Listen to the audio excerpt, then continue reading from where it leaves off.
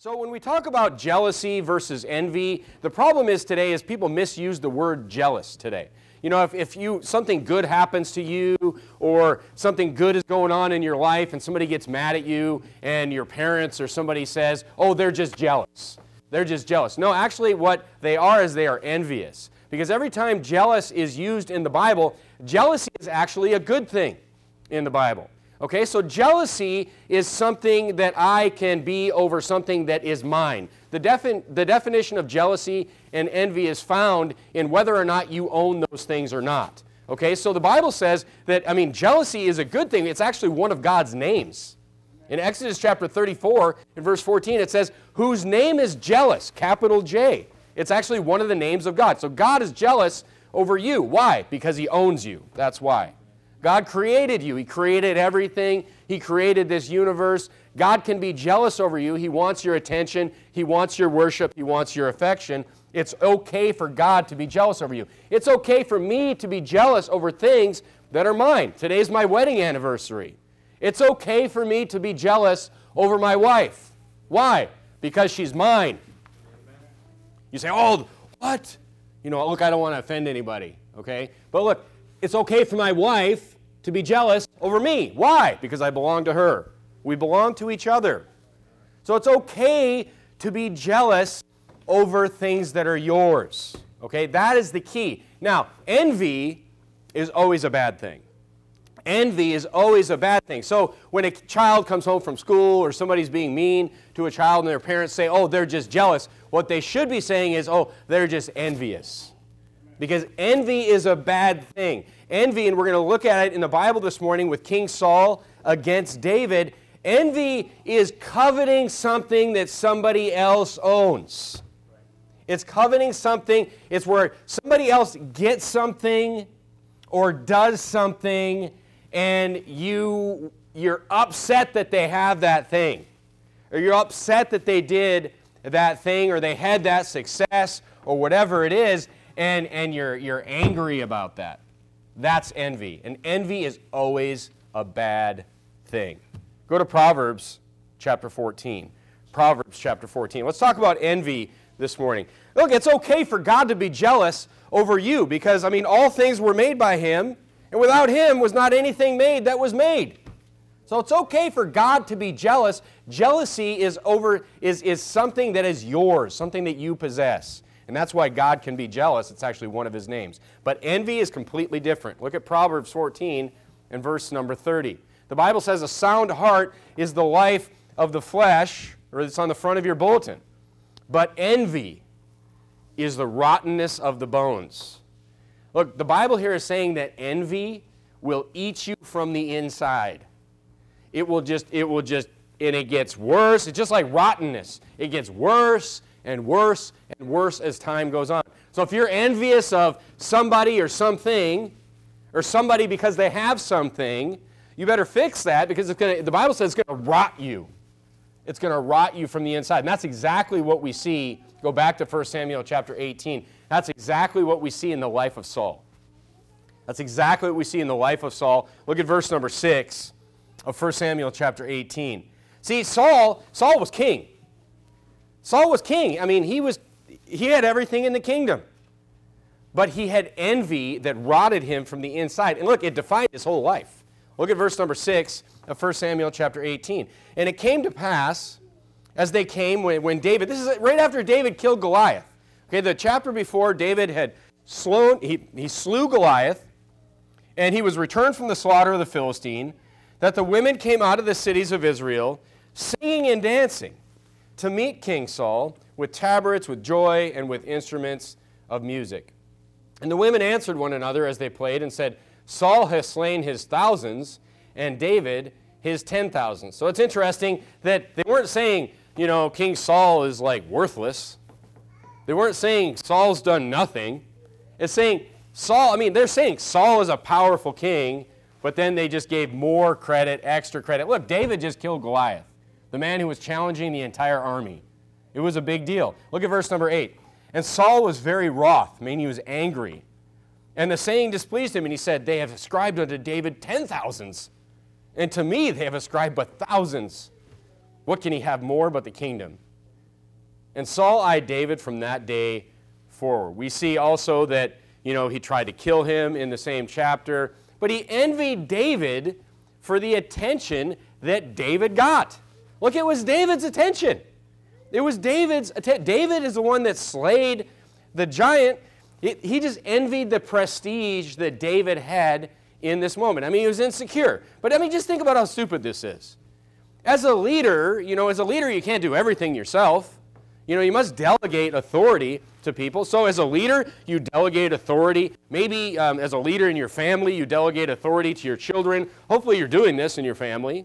You have your children do chores. You give your children responsibilities to build them as young people, to get them used to working hard, to get them used to having responsibility, following through on tasks. Imagine how stupid it would be for you to give your children a task and they do that task well and you get upset at them because they did it well and people are like, wow, good job. Maybe other people come and see how well the lawn looks or whatever, and you just get upset and you're like, oh, why is everyone so happy that they did such a good job? It's ridiculous. But this is what Saul is doing here. He delegated a task to David to kill Goliath, and he got upset when he was successful.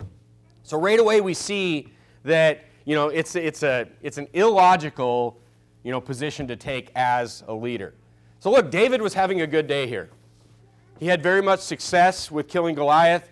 It wasn't David's issue. Anytime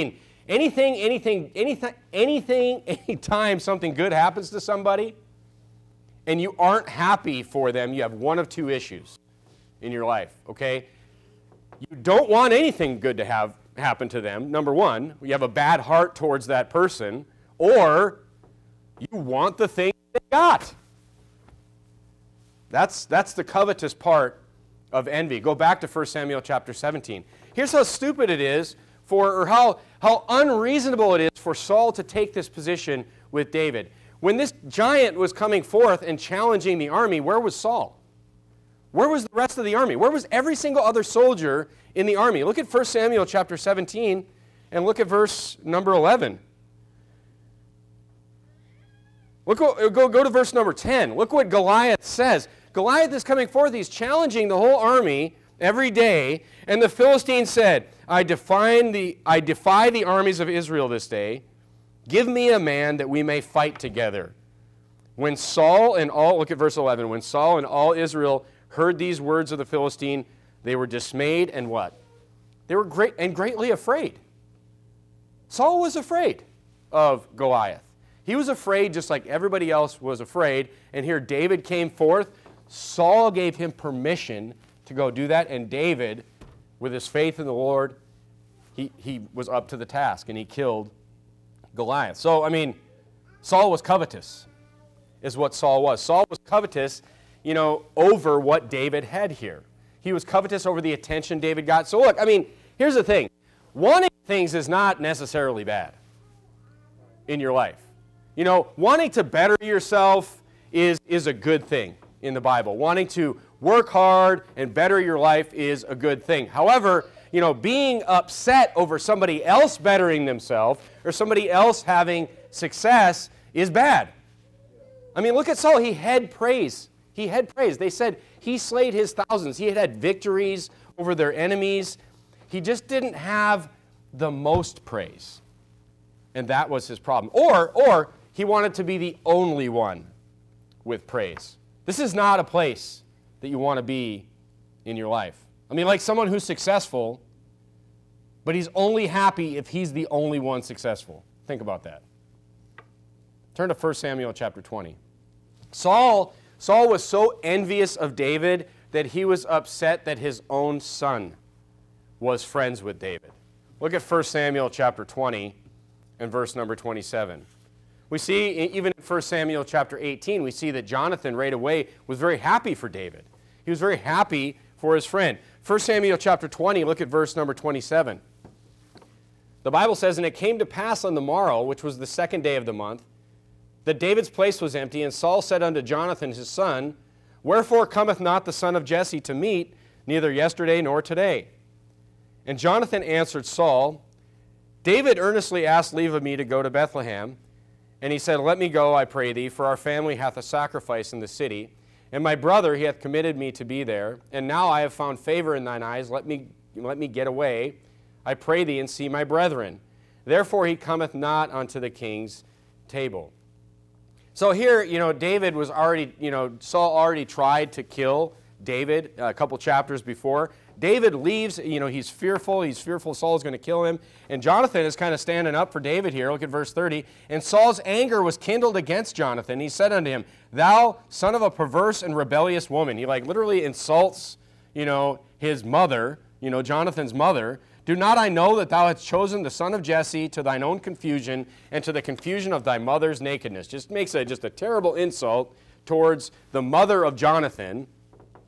And then he says, For as long as the son of Jesse liveth upon the ground, thou shalt not be established, nor thine kingdom. Wherefore now send and fetch him unto me, for he shall surely die.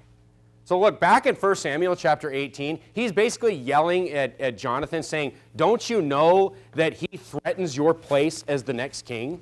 I mean, David's already been anointed king at this point. God has already chosen David to be king. And Jonathan, he didn't care about that. As a matter of fact, in verse number 1 of 1 Samuel chapter 18, it said, It came to pass when he made an end of speaking to Saul, that the soul of Jonathan was knit to the soul of David, and Jonathan loved him as his own soul. And Saul took him that day and let him no more go to his father's house. Then Jonathan and David made a covenant because he loved him as his own soul. And look at what verse number 4.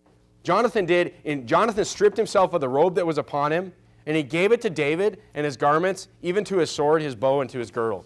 Jonathan gave David all of his royal apparel to the point where he was so happy and so just happy for his friend, he didn't care about this power struggle that was going to be between him and David. Jonathan just left that up to the Lord, whoever's going to be the next king. And Saul is sitting, he's so envious, he's yelling at Jonathan, 2 chapters later, like, don't you understand that he's going to take your place in the kingdom? Look, Saul is destroying himself through envy, is what we see happening in his life. I mean, Saul is saying, in verse number 1 through 4, of 1 Samuel 18, he literally made David look like a king by giving him all this apparel. He didn't care. He didn't care about any of that power struggle. Look, and the thing is here, this is a side note. If you want to have great friends, Jonathan is a perfect example for you in the Bible. You say everybody wants great friends. If you go up to somebody and say, do you want to have great friends in your life? No, would anyone say no? Everyone wants great friends. Watch Jonathan's example in the Bible. Because look, here's the thing. You have to be a good friend. Everybody wants to have good friends. I want to have stuff. I want to have, success. I want to have friends. I want to have all these things. But look, you got to be a good friend if you want to have good friends. That's what you're seeing Jonathan do here. He didn't care about any of that stuff. Just pouring it on David. He didn't care about any of it. You want to have good friends? You be a good friend. That's the key. Like, you know what that means? You can't be envious. You can't be envious. Look, because it works both ways. Because it works both ways. You got a friend in your life, something good happens to them. This has happened to you. Every single person in this room, this has happened to you. You got a friend in your life, something good has happened to you, or happened to them, and you're like, eh. There's something in your heart that's just like, eh. Look, that's a problem with your heart. You have envy in your heart. You need to find the root of that and get it out. Because look what it did to King Saul. Be supportive. Be supportive in good. Look, you want to have good friends? Be supportive to your friends in good times and bad. Everybody could be going up to a friend and being like, oh, I'm sorry you're going through hard times and all this. But look, can you also go up to that friend who's just got a promotion, who just had some really great things happen to them or whatever, and be like, you know what? I'm really happy for you, and mean it when things aren't going well for you in your life? That's the test right there. That's the Jonathan test in your life. Jonathan was probably like the best example of a friend in the Bible that I could think of. Just like didn't have any consideration for himself, for his position, for his success, was just totally for the success of his friends. And look, he even defied his own father when his own father was doing the wrong thing. His own father, who was the king, even though he wasn't really the king, he was still the the official king to the people at that time, like, he defied his own father and did the right thing for his friend. I mean, the thing is, folks, like, people have different abilities in their life. People grow in the Christian life at different rates. You know, people are going to have people are generally going to just have different, even worldly success than other friends of theirs. Different things are going to happen. Different circumstances exist for everybody in their life. Some people will just do more with their life. I hate to say that, but some people just will. You know it's true. I mean, some people are just more motivated. They're just going to do more. I mean, that's why we talked last week on the Independence Day sermon. You know, it's the pursuit of happiness. It's not the guarantee of happiness. You know, that's what the Declaration of Independence says. It's the pursuit. Everybody is going to pursue things and have different successes and failures along the way. And if you want to have friends, you need to be supportive to your friends in those failures and their successes, whether you're failing or succeeding at that time. Okay? And that's how that's how you can tell if you have envy in your life. Okay, if you've ever had a friend that is successful and you kind of had that little thing in your heart, you got some envy problems there. You need to work that out. Okay, turn to Proverbs chapter 23. Here's the Bible tells us another source of envy. Another source of envy. Let's take a look at it in Proverbs chapter 23. So envy is bad. Envy will rot you from the inside out. Envy literally destroyed Saul's life and his family. We'll get to that in a few minutes. But look at Proverbs chapter 23. And let's look at another source of envy, especially for us as Bible-believing Christians.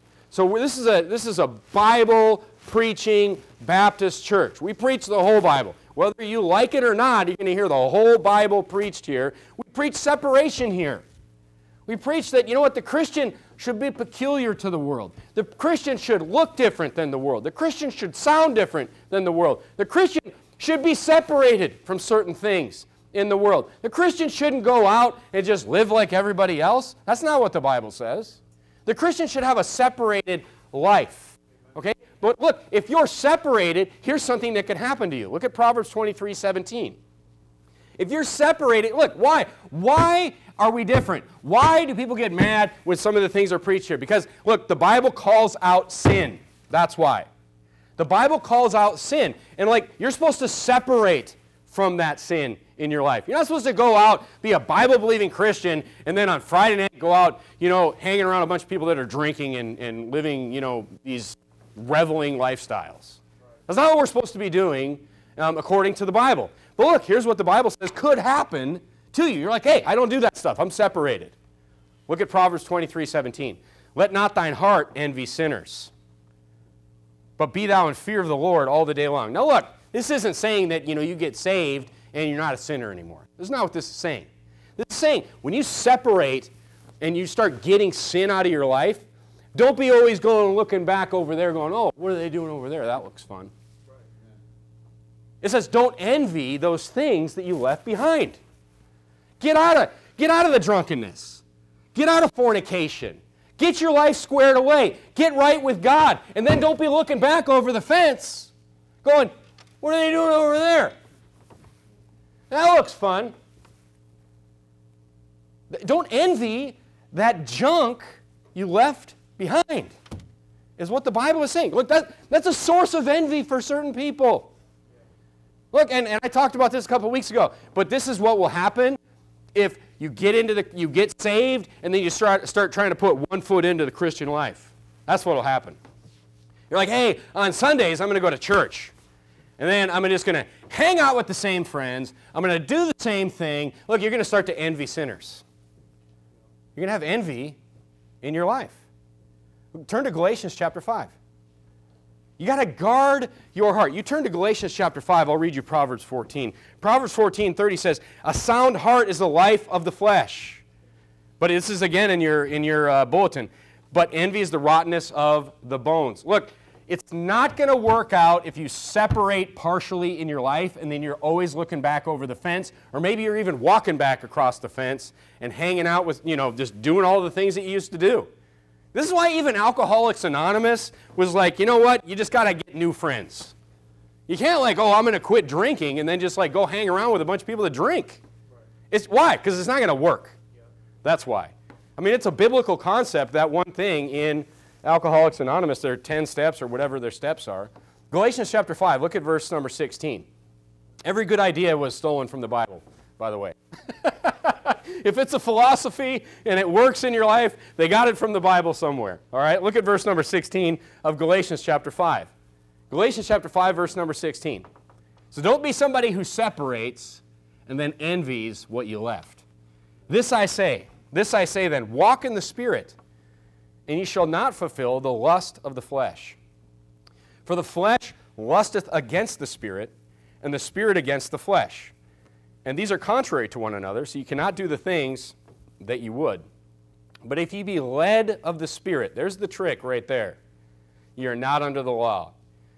Now, the works of the flesh. So we're talking here like, when you got saved, when you believed on the Lord Jesus Christ. You didn't get saved because you stopped sinning. You didn't get saved because you changed your mind about alcohol or some sin or whatever. You didn't get saved because of that. You got saved because you trusted the Lord Jesus Christ. That's it. That's why you got saved. At that moment, Ephesians chapter 1 says, you were sealed by the Holy Spirit. At that moment, God put a down payment down on you. He sealed you. That's how He keeps your salvation. You're like, how do I know that once I'm saved, I'm always saved? How do I know? Is it because I'm great? No, you weren't great to get saved. You're not great to stay saved. You're great. You're saved. You're not great. You're saved because you're sealed. You're sealed by God. You're sealed by that Holy Spirit, capital S, Spirit. Let that Spirit lead you, is what the Bible is saying here. The Bible says that if you envy sinners and you go back into sin and that you will actually grieve that Spirit that's in you. Because look, that Spirit's not going to leave you. That down payment is not going to leave you. You'll grieve that Spirit. Not only will you be punished by God at that point as an adopted child, but you'll grieve that Spirit within you. And you all know what I'm talking about if you're saved.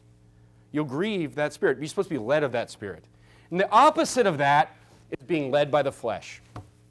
The opposite of that is being led by just like your sinful desires. Because your sinful self is not going away.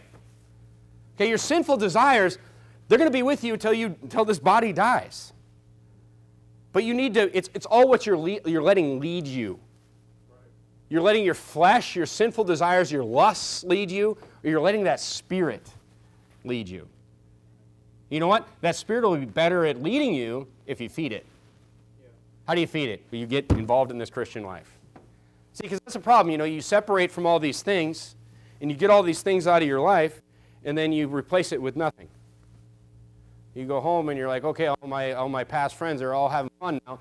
Go home and stare at a wall. I'm going to go home and do nothing. And you're going to be like, this is lame. But look, there's joy in the Christian life. You just need to get plugged into it. You need to get plugged into the Christian life. Let's continue in Galatians 5. Now, the works of the flesh are manifest, which are these. You're saying, what is the flesh? What are they talking about? Well, he's going to give us a list here. Adultery, fornication, uncleanness, lasciviousness, idolatry, witchcraft, hatred, variance, emulations, wrath, strife, seditions, heresies. Look at all these things. These are all the things you need to leave behind. And then look at verse 21, envyings, murders, drunkenness, revelings. What did envy lead to, by the way? What did envy in Saul's life lead to? It led him to murder. Attempted murder and actual murder. Drunkenness, revelings, and such like. Of the which I tell you before, as I've also told you in time past, that they which do such things shall not inherit the kingdom of God. Now look, you're supposed to be led of the Spirit and not of these things of the flesh.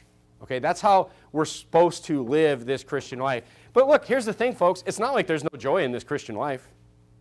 It's not like there's no joy to be had in this Christian life. I mean, it's not like there's no, fellowship in this Christian life. One of the things, we were just out fishing the last couple days, and one of the things I've really enjoyed doing is, first of all, you see the contrast in people. Jacob and I will go on walks when we're done fishing, and you'll see people that their idea of camping is like just sitting in a lawn chair, just like drinking all day. You walk by this guy like at noon, and there he is. You walk by him at like 8 o'clock at night, he's still right there. I'm like, what in the world? What are you doing? One of the things that I've liked doing, I've started to like more and more, is like at like 5 o'clock in the morning, 5:30 in the morning, you see all the like, just like the hardcore fishermen coming out, getting everything ready to go out. And like, these guys aren't, I can tell you one thing, I don't know these guys personally, we just chat in the mornings, but I know that these guys aren't reveling all night long.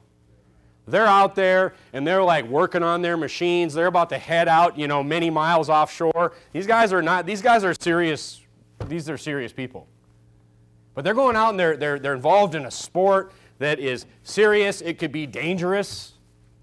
And I mean, I just enjoy talking to those guys because, I mean, they're not the type that are reveling until 2 in the morning. But they've got a lot of joy in their life. I mean, it's not that there's no joy in the Christian life. The Christian life has actually got more joy than all that.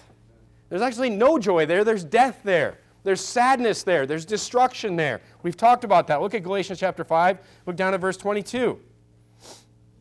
It's interesting that Saul, with his envying and his rottenness, it just led to murder and all sorts of other sins that we see in Galatians 5, these things of the flesh. Because he let envying lead him. He let his flesh lead him. That's the difference here. And look, it literally, if you read the story of Saul, it literally drove him insane. It literally drove him to the point where God was judging him with just this troubling spirit. God just removed, you know, the favor from him in his life. And Saul, I mean, if you read it, it reads like he went insane in his life. Look at Galatians chapter 5 and verse 22. But the fruit of the Spirit, here's what we need to be led by. The fruit of the Spirit is love, joy, peace, long-suffering, gentleness, goodness, faith, meekness, temperance.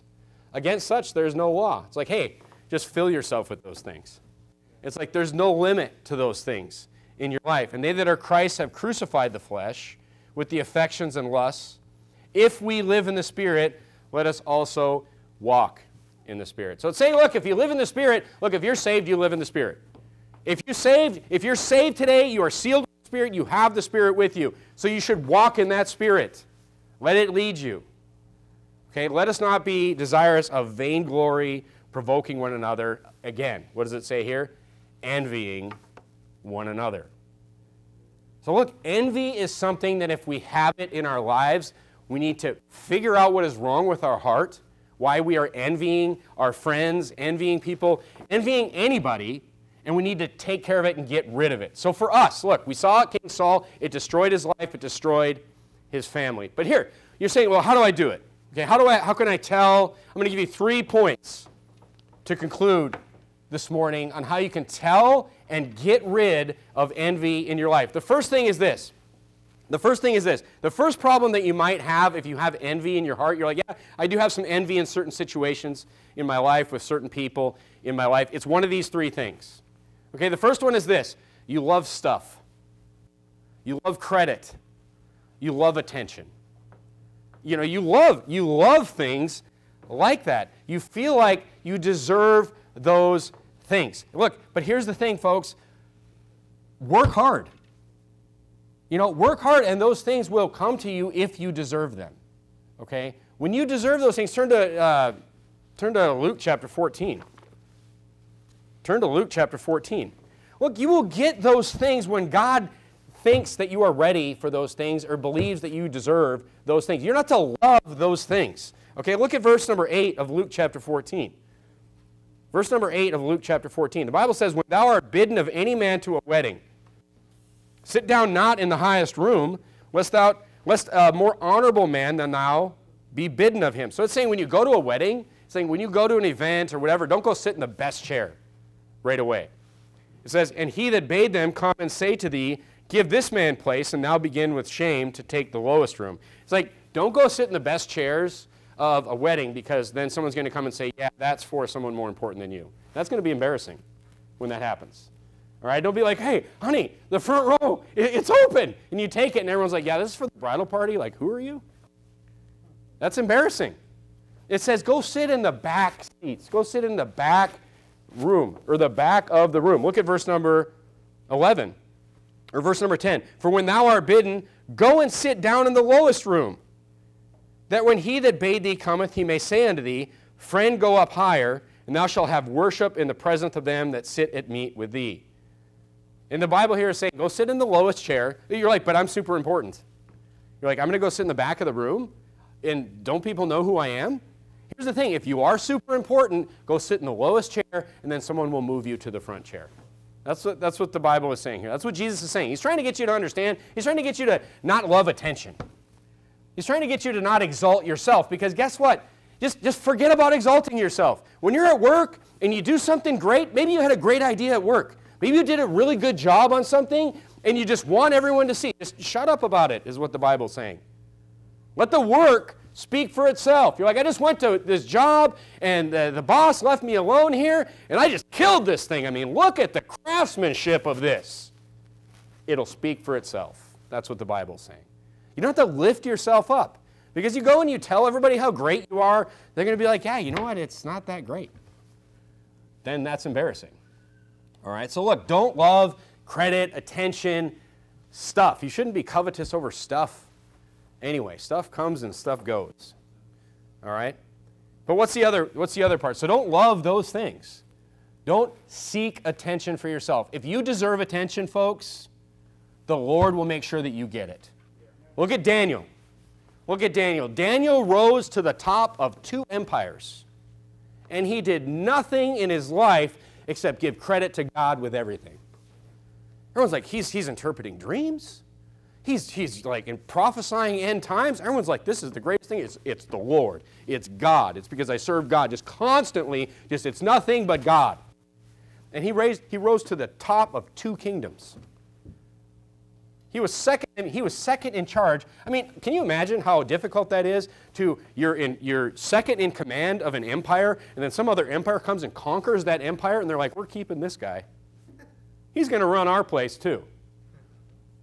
And he did nothing to try to bring attention to himself.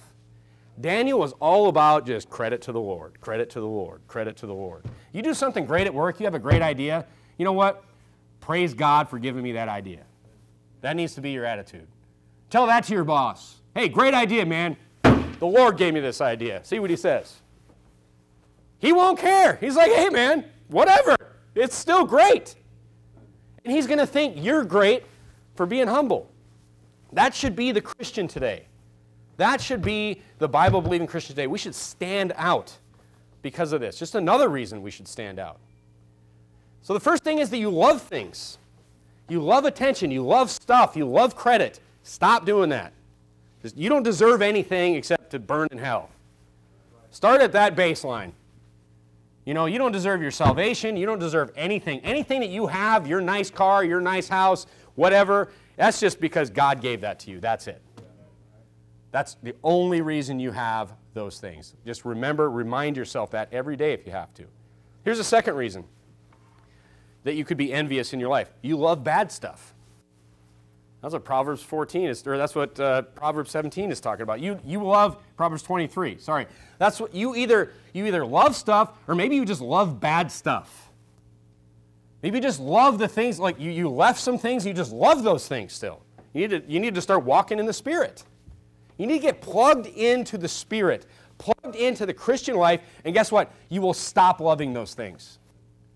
You will, if you are walking in the Spirit and you're plugged into the Christian life, you're just walking with the Lord, you're going to stop loving those things. But if you keep feeding the flesh, you're never going to stop loving those things.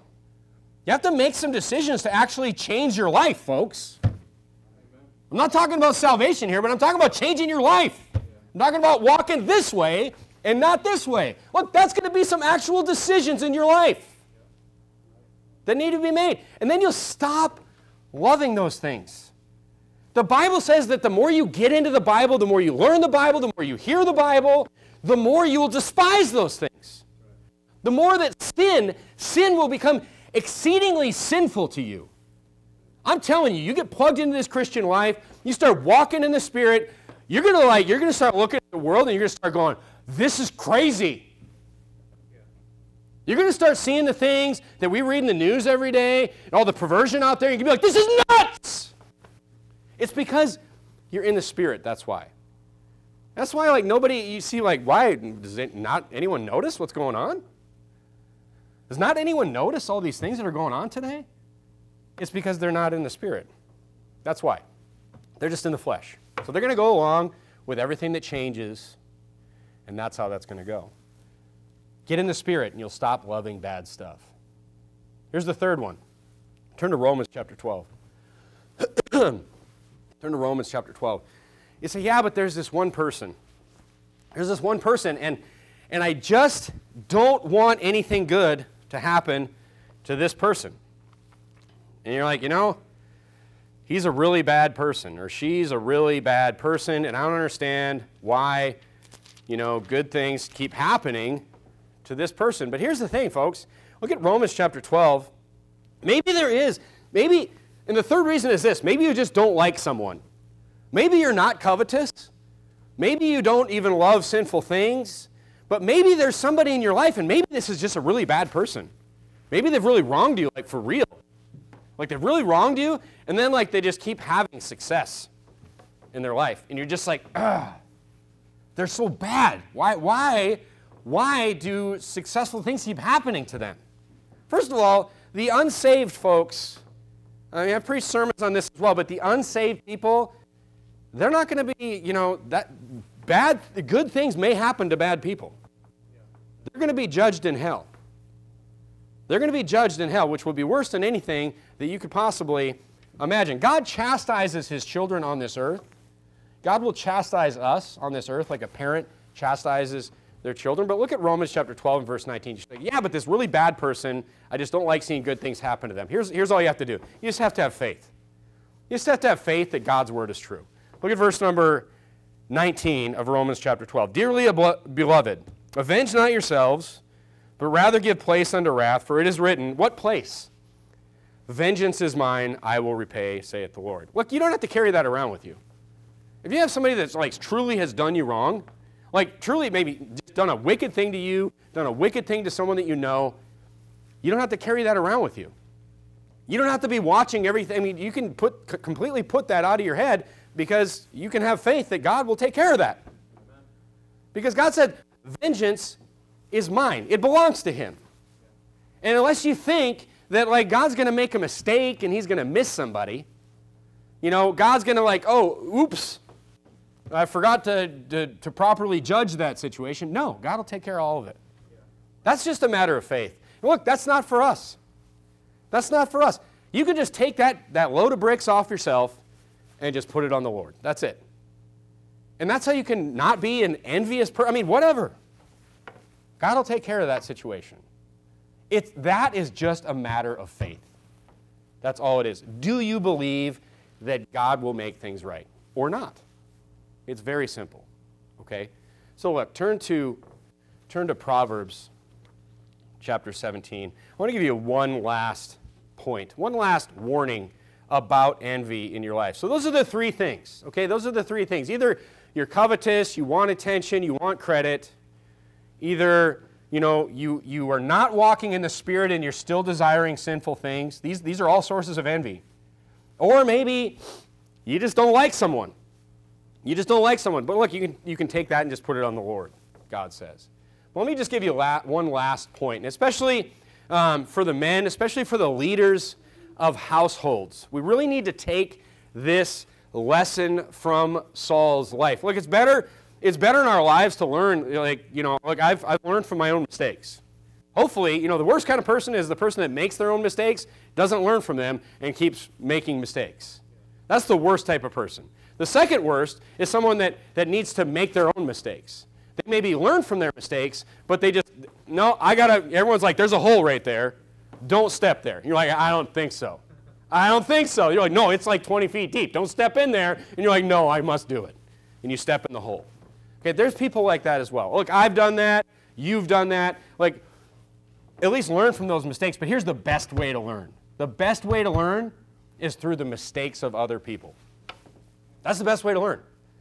That's the best way. And that's why God puts all these things in the Bible for us, all these examples of people in the Bible, both good and bad in the Bible, because we can look at Saul's life and say, man, I don't want to do that.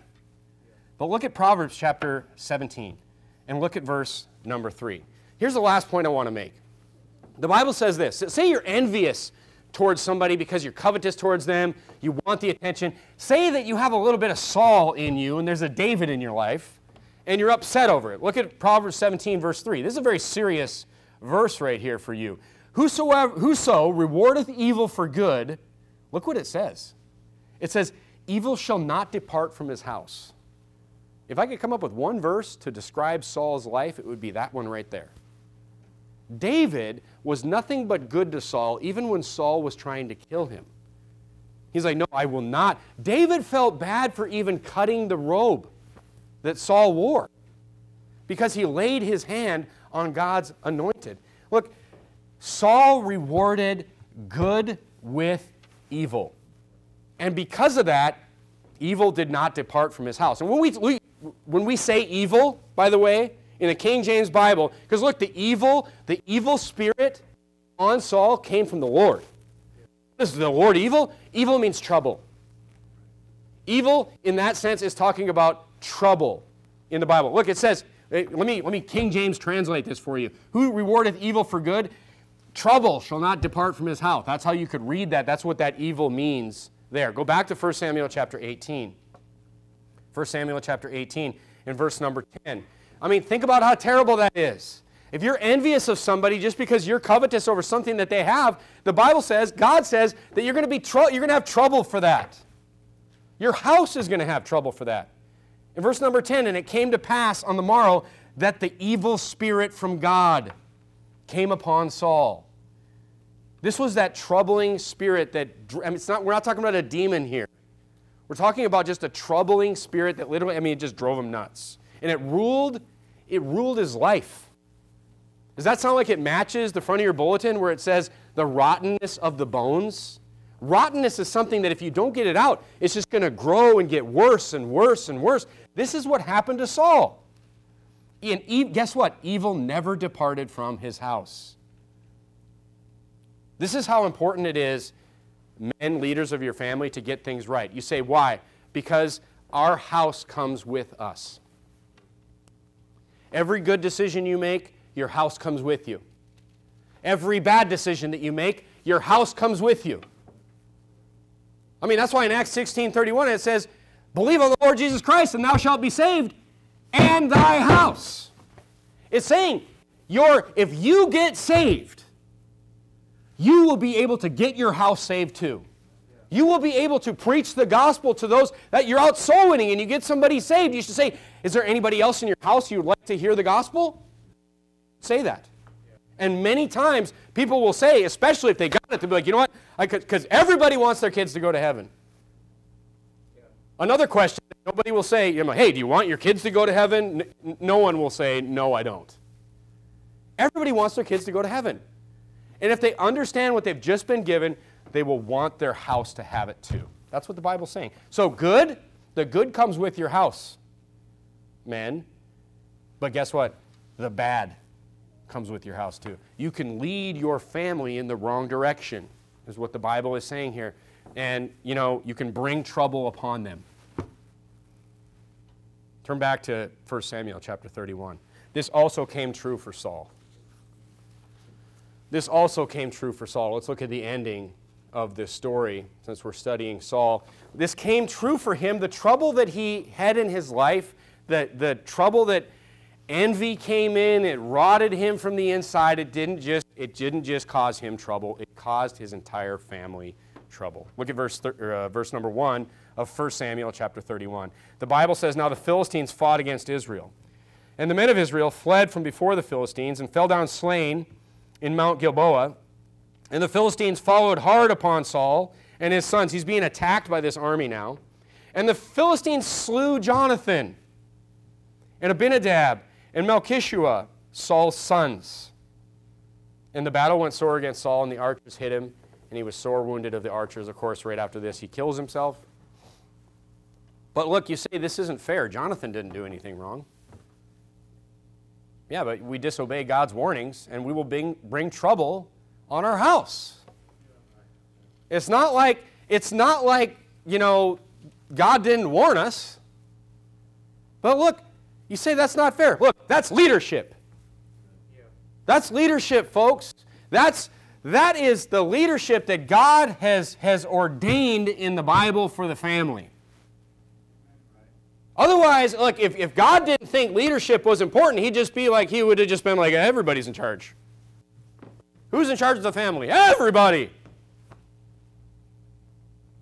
But anybody who's been in any kind of leadership position, seen leadership work, seen it not work correctly, knows that, you know what, that would make no sense, because if everybody's in charge, nobody's in charge. So God put someone in charge. And there are consequences to that, good ones and bad ones. So us as people, especially as leaders of our homes, maybe you're in a leadership position somewhere else in your life, we look at these things and we're like, oh, I want all the good, but I don't want any of the bad. Is that right? That's not right. You take the good with the bad. And God warns you against the bad. You can affect those around you in both a good or a bad way.